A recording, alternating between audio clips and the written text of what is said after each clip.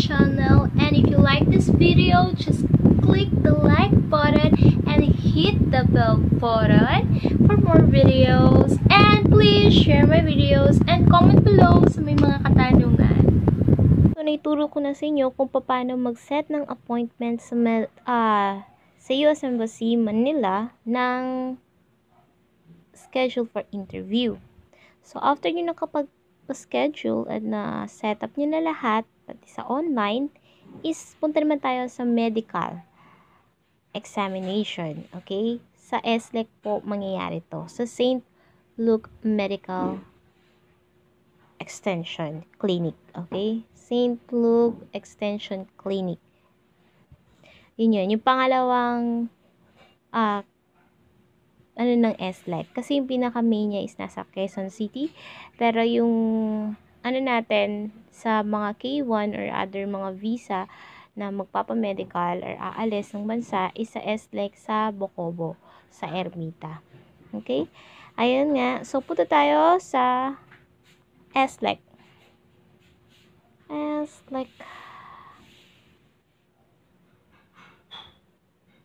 Ayan. SLEC PH. Ayan. So, yun ang lalabas. New contact number effective. Ayan. So, sinasabi naman nila sa inyo para makatawag kayo. Kasi ang SLEC is sa Ermita, Manila po siya. Okay? Doon tayo pupunta. Wala na tayong ibang pupuntahan na SLEC kung hindi lang doon. Kasi sa Quezon City is hindi po yun ang extension clinic na pinag-medical exam ng mga aalis or yung mga tulad kong K1 or fiancé, K2 or tourist or petition. Petition ko yan. So, ayan. Nakalagay na dito, US Visa Medical Examination Fee now payable at Security Bank. So, dati kasi hindi siya hindi nakasali sa Security Bank sa kanila, hindi naka-joint, kumbaga. So, ngayon, pwede ka na magbayad through online sa Security Bank. Ayan. Mababasa nyo naman po dyan. So, ayan. Proceed na tayo. Ayan. May mga announcement pa. Ayan yung mga opening hours nila. Pag-click mo dito sa opening hours mo, ayan yung mga oras. Kung anong oras nagbubukas ang mga bawat window. Reception area, US counter, releasing area, sputum collection, DOT cashier, X-ray, laboratory reception, immunization, IGRA test, and physical examination. Yan yung mga oras. Okay. Ayan. Tapos, required documents natin. Notice to applicants who wear eyeglasses starting November 1, 2016. Eyeglasses will no longer be allowed in visa photos. Yan nga. So, kailangan po kasi ng 2x2 US visa photo. Dadala kayo ng ganyan. So, I think 4 ang kailangan nila. At may name sa likod ng mga yun. Bawat picture ninyo ay dapat identical at may mga pangalan sa likod ng picture. Ayan. Ayan, iba-iba. May Australian visa applicants, may Canada visa applicants, may New Zealand visa applicants. Ayan. Diba? Ito, dito tayo sa US immigrant visa applicants. Ayan. Yung mga required documents, pwede nyong i-click yan, i-check, para malaman ninyo kung anong mga required documents nga ba ang gagamitin nyo or dadalhin ninyo. Diba? Para hindi na kayo mahirapan pa.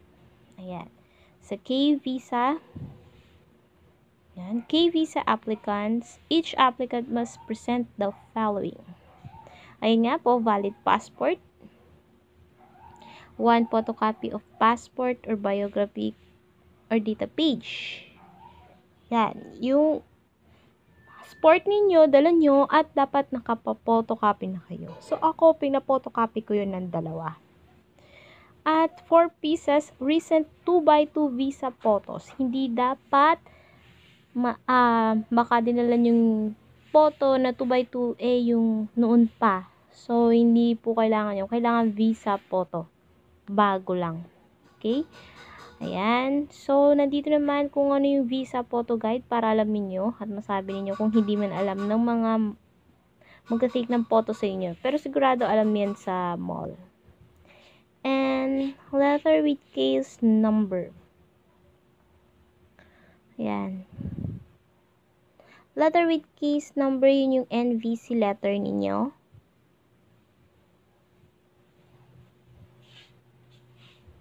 Yung principal applicant,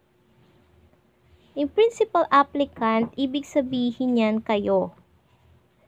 Yung mismong K1. Yung derivatives is alam ko is yung K2.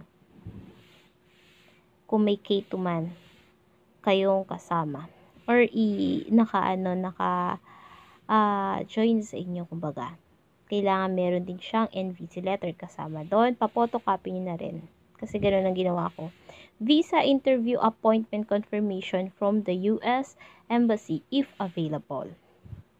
Pero mas kailangan talaga yan. Yun nga, yung appointment confirmation. Mamaya papakita ko pala sa inyo yung appointment confirmation ko dun sa interview ko na set ko. After ko na set yun, may mag-send kasi sa inyo ng email na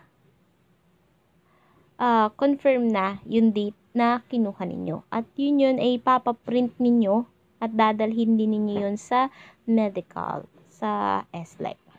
Ayan. Kailangan ng isang original at 2 photocopies. Ayan. For applicant who registered online, 1 copy of online registration confirmation email. Yun yung isa-send din naman sa inyo ni SLEC. Kapag nakapagpaset na kayo ng appointment, may isa-send sila sa email niyo na confirmation appointment. Tama ba? Appointment confirmation or registration confirmation email. I-email nila sa inyo yan. So, ayan. Applicants who did not register online are required to provide the name. Ayan. Pero, syempre, diba, maghanap ka naman sa online. So, kailangan mo na yan. Kailangan mo nang ipaprint yung isinend nila sa inyo sa email ng SLEC. Mag-send sila sa inyo kapag nakapag-set na kayo dito ng appointment. And, dun sa napag-set nyo naman sa interview sa Manila Embassy, sa US Embassy sa Manila, ay mag-send din sila sa inyo sa email ninyo. Ayan, mabasa nyo naman dyan. So, ayan. Ayan lang ang mga kakailanganin ninyo sa unang step sa medical. Okay, sa medical. Sa medical exam ninyo. I'm sorry, sa SLEC. Tapos, scroll up. Doon sa gilid. Ayan. Medical fees. Magkano ba yung medical fees? Ayan, makikita nyo. Medical examination fees. 15 years old and older pataas is worth 17,025 pesos ang babayaran nyo. Pwede nyo na rin siyang bayaran, sabi ko nga, sa Security Bank through online or else pwede nyo namang bayaran sa kanila sa mismo sa SLEC sa cashier nila. Ganun kasi ginawa ko. 'Di ba? Yung iba kasi ayaw na nila magdala ng malaking pera na punta ng Manila kasi mahirap na. Pero ako kasi din ginawa ko ganun na lang. Doon na lang ako nagbayad para mas tawag dito, mas safe na magbayad na lang doon kasi minsan 'di ba, hindi naman tayo baka magkamali tayo sa online, ganun lang. Pero mayroon silang isa-send sa'yo kung paano magbayad sa Security Bank through online. Ayan. So, scroll up. Doon sa may gilid ulit. Ayan. Online registration. Ayan. I-click nyo yung online registration. Ayan. Sabihin nila sa inyo, October 1, nag-increase siya na 17,025 pesos. Yun nga, yung 15 years old pataas. Pero yung children na ages 14 pababa is nasa 9,583 pesos lang. Ayan. So, ayan na tayo. So, online registration na tayo. Ayan. May paalala. Basahin nyo muna yung instruction. Okay? Babasahin nyo muna yung instruction bago nyo fill upan yung form.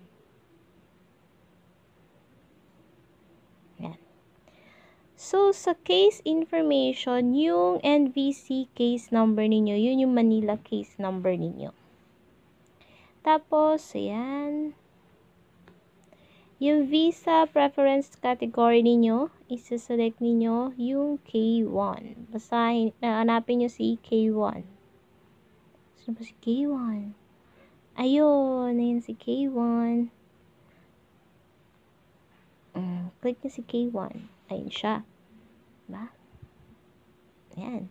Yung priority date, makikita nyo yan sa NOAA 2. NOAA 2 ninyo. Okay? Yung priority date, yung sa akin is May. May.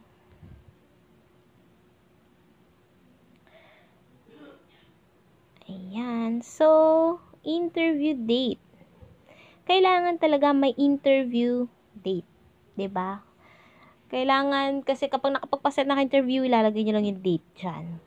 Kung kailan kayo mai-interview. So, kung ni-interview na ako noon. So, yan. Kasi wala na. Tapos na ako, diba? So, sabihin na natin, yan. Tapos, interview source. Syempre, US Embassy. Ayan. Where was your visa interview appointment set? US Embassy. And then, applicant details. Yan. Yung last name, first name.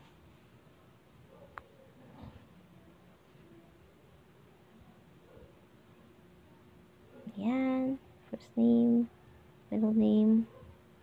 And then, date of birth.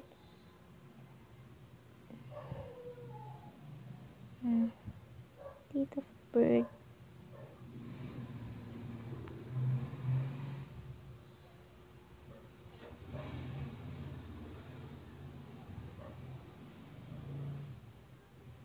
Yan. Select your gender. Select your civil status. Yan. Your birthplace. Yan. Birth country. Contact information. Yan. Yung address mo. Yan. Yung currently living mo. O, kunyari naman may tirahan ka sa ibang bansa. Nga, kung meron kayong tirahan sa labas ng bansa, pwede nyo ilagay dyan yung overseas address ninyo. And then, your contact number. Separate with a slash. Yan, and your email address. Tapos, yung present country of residence ninyo. And yung prior country of residence ninyo. Okay, ayan. Date of residence not more than 6 months prior to current date. So, pwede nyo iselect dyan. Philippines, of course. Ayan, Philippines. And then, Philippines din naman ako nakatira, sorry, hindi naman sa ibang bansa. So, passport information. Ano yung passport information ninyo? Okay, passport number. Issued, Philippines, yung expiration date, diba? At yung issue date. Ayan. Tapos, have you been issued a US tourist visa? Na-issue na ba kayo dati ng tourist visa? Sorry. Additional question yan. Kailangan yan kung nakapag-issue na ba ng tourist visa sa inyo. Pag yes, yung issuance date niya at expiration date niya dati. Kung wala naman, no. So, mag-pros yan. Yung highest educational attainment niyo, ilagay nyo rin kung elementary, high school, vocational, college, or university, postgraduate, or none. Okay? Kung college or university, kung dahil ko is undergrad, is college or university. Ano yung occupation ninyo? Put none if unemployed. So, unemployed ako. So, none. Petitioner information, yung kumukuha sa inyo, yung fiancé ninyo. Wait lang, dito sa may gilid, ayan. Diba, highest educational attainment sa previous medical examination at SLEC. Meron ba kayong previous medical examination sa SLEC nun? Kung meron, lagay nyo lang yung month and year. Kunyari, kung January man yan, tapos anong year. Pero kung wala, it's okay. Kung di pa naman, select lang. And then, date of previous chest x-ray. Month and year only. Okay, date of previous chest x-ray ninyo. Month and year only. Okay? More than 3 months na previous chest x-ray ninyo, dalhin ninyo. At ilagay nyo lang yung month and year kung kailan nangyari yun.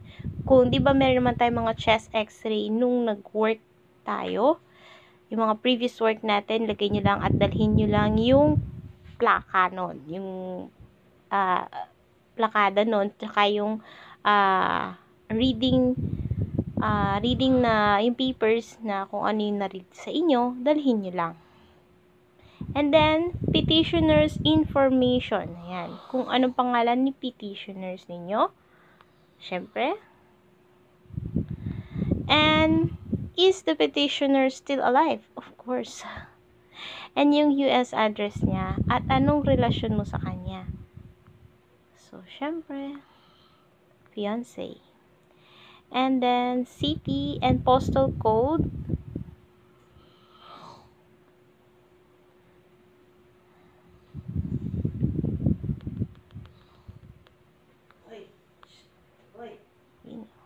And yung contact number. And US contact person. Okay. And add contact, area code and contact number, and nearest relative in the US. So, syempre, si fiancé ko na lang at yung US address niya. And his contact number. Ayan. Intended port entry. So, saan ka ba mapupunta or intended mo? Diba?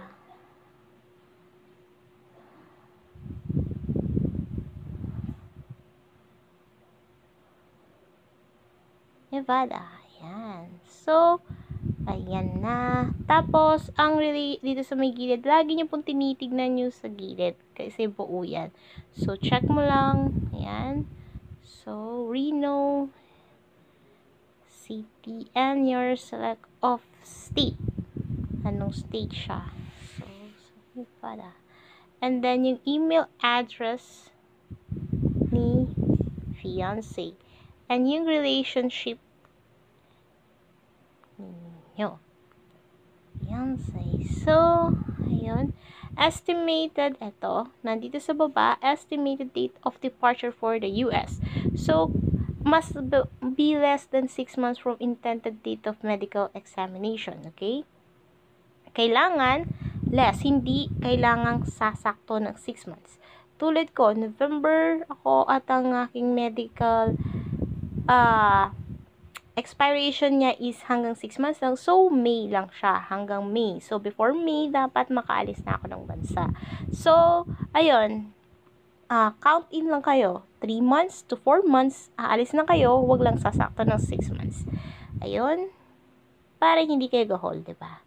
So, ako sabihin na February 2020. Ayan. So, okay na. And then, there you go.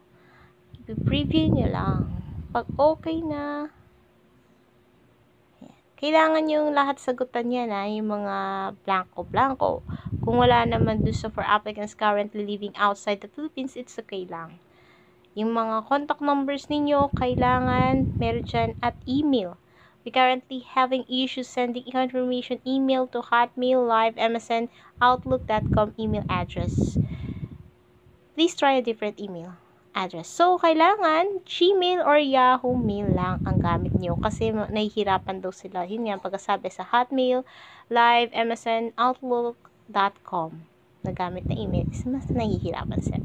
And then, after that, ipipreview nyo. So, yun. Kailangan kong mag-contact number. Okay. Ayan. So,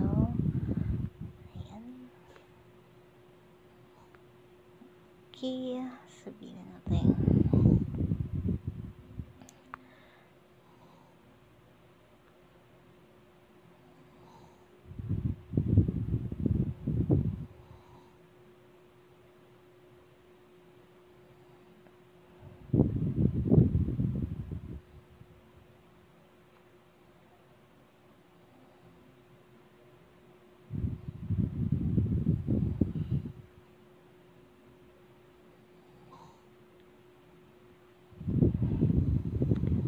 preview, and then that's it. Okay? Note, ayan. Online registration submissions are only valid for 1 month.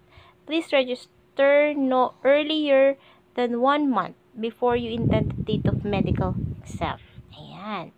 So, ang online registration nito ay valid lang for 1 month.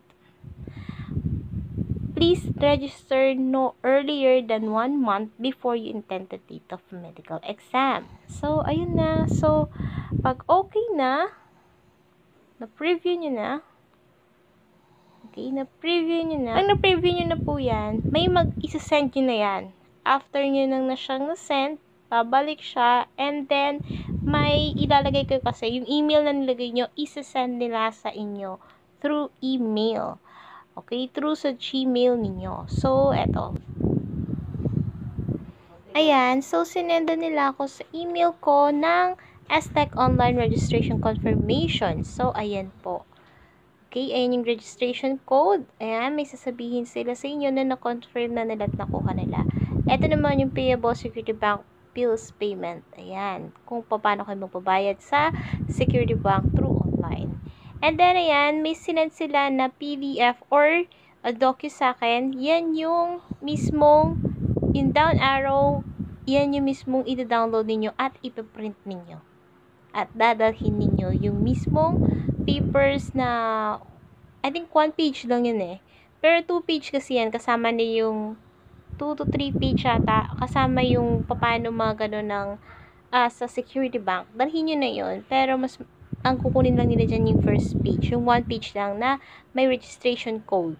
At meron siyang Simplong Medical Extension Clinic na logo.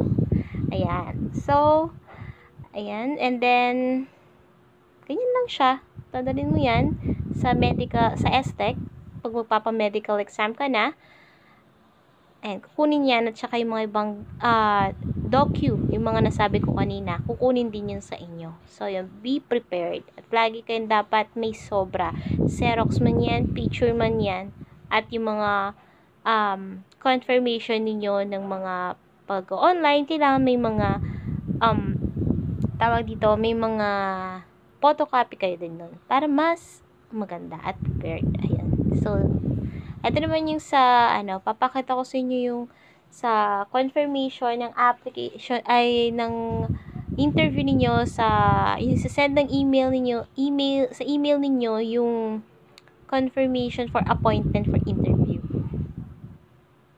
After na ninyong nakapagpaset ng appointment sa interview ninyo, nakatawag na kayo, na set up nyo na through online, may isa-send sila na email sa inyo sa bigay yung email address. So, ayun nga, eto na. Congratulations, you have successfully scheduled an appointment. Your appointment details are below. So, kailangan nyo din pong ipaprint yung appointment confirmation ninyo para madala nyo sa sa SLEC, sa medical exam ninyo, para mapakita na meron kayong appointment interview kasi titignan at kukunin din yan. So, kailangan magpa-print na kayo ng 3 para sa interview ninyo. Yan ang pinakaunang titignan at kukunin nila, syempre. So, ayan. Ayan. So, ayan, meron din silang sinend sa akin na mapa to US Embassy Manila para hindi ka na maligaw. Okay? So, yan lang. I-print mo na yan. Just click lang yung 3 dots and print all. So, kung magpapaprint all kayo through email. So, ayan. Ayan. Yun lamang. Ayan. At lagi nyo rin dala si DS-116 ninyo. Siyempre, kailangan dala nyo si DS-116 ninyo. Okay? Okay, yun lang. Sana magustuhan ninyo itong video ko. At please like my video and my other videos. Please check it and visit para naman malaman nyo yung mga ibang experience ko sa K1 processing. Please subscribe my channel and comment below sa may mga tanong pa. Ayan. So, thank you so much and goodbye.